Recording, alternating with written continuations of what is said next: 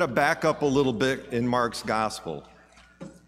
Jesus, the 12 disciples, and their followers are on a journey to Jerusalem.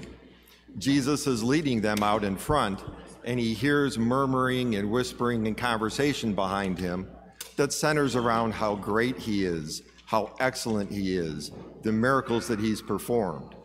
So Jesus takes the 12 disciples aside and tells them for the third time the prediction of his passion. And when he pulls the disciples together, they would be like right in these first two pews. And he says to them, "Behold, we are going up to Jerusalem, and the Son of Man will be handed over to the chief priests and the scribes. And they will condemn him to death and hand him over to the Gentiles, who will mock him, spit upon him, scourge him, and put him to death. But after 3 days, he will rise."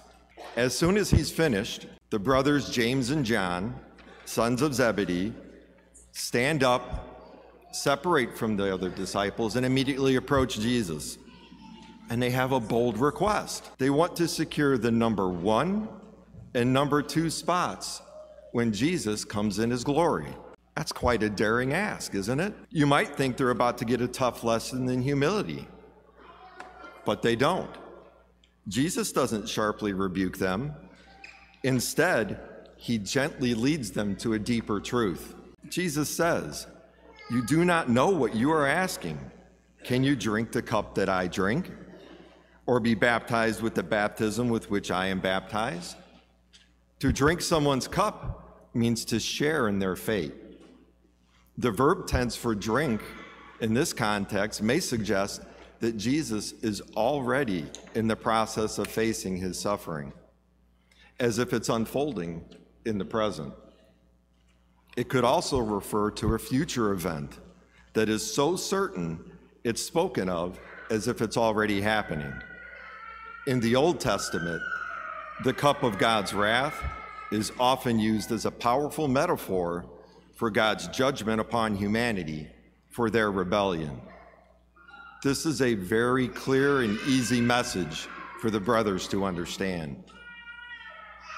In the culture of their time, baptism may be used as a metaphor for being overwhelmed or fully immersed in an experience, much like our phrase of today, baptized by fire, where we begin a task immediately that has a lot of stress upon it with no prior experience. Again, it's another clear message to the brothers. Jesus is asking them, are you really ready to follow me all the way to the cross? Do you truly understand what it means to share in my glory? Without hesitation, the sons of thunder reply, "We can." Again, Jesus does not scold them. Instead, he affirms them that they will indeed share in his cup and in his baptism. Jesus also makes it clear that the seats of honor in the kingdom of God are not his to grant. Now imagine the remaining 10 disciples when they see and hear what the brothers have done. They're indignant.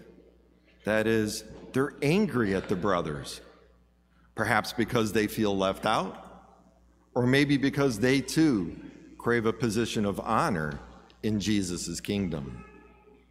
Jesus seizes the moment to teach them and us an essential lesson about what it means to be truly great in God's eyes.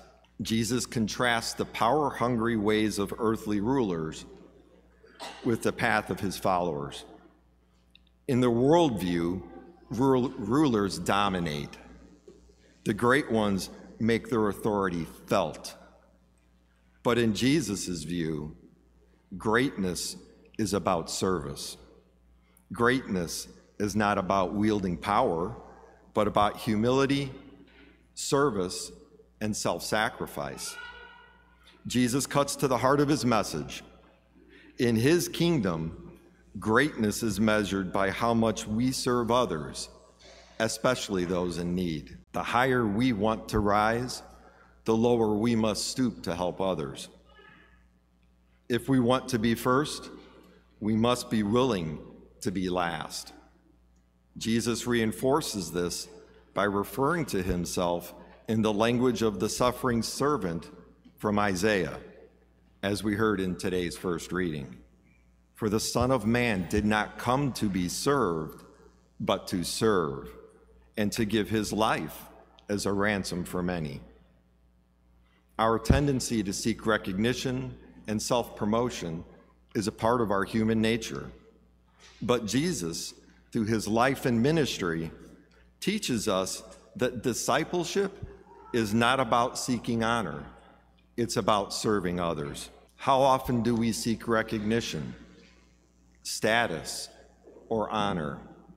How often do we desire to be served rather than to serve?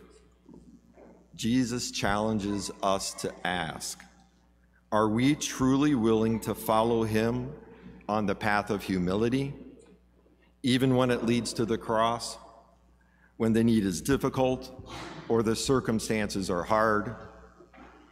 This call to service isn't just for a few, it's for all of us. In our families, our schools, our workplaces, and our communities, we are called to serve, to put the needs of others before our own, and to give ourselves for the sake of others. As we continue with Mass today, let's utilize the moments in silence to ask the Lord for the grace we need to follow him more closely, to drink from the cup of self-sacrifice, and to embrace the baptism of humility. In doing so, we follow Christ's example, who came not to be served, but to serve, and who gave his life as a ransom for all.